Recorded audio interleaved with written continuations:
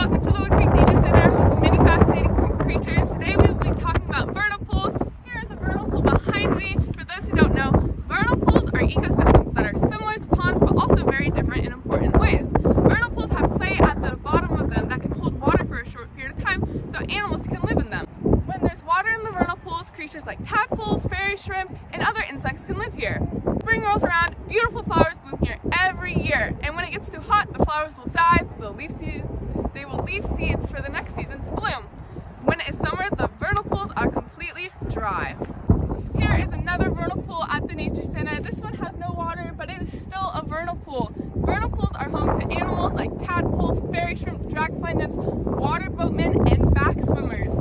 So frogs live on land, but they will lay their eggs in the vernal pools so tadpoles will hatch, and they will grow their legs and other things that they need to do to grow into a frog.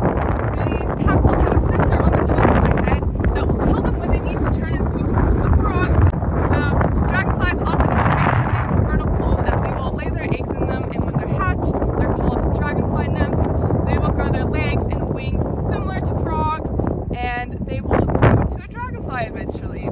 By springtime, vernal pools are completely unrecognizable as they have beautiful flowers that bloom here every year. Some of the flowers that we see here are woolly marbles, popcorn flowers, gold fields, and butter and eggs. Beautiful and amazing these vernal pools are, they are a rare sight to see as 90% of the vernal pools in California have been destroyed. That's why it is important to know about the species and the ecosystem so we can keep them around. You all had an amazing time learning about vernal pools and coming to the Nature Center virtually.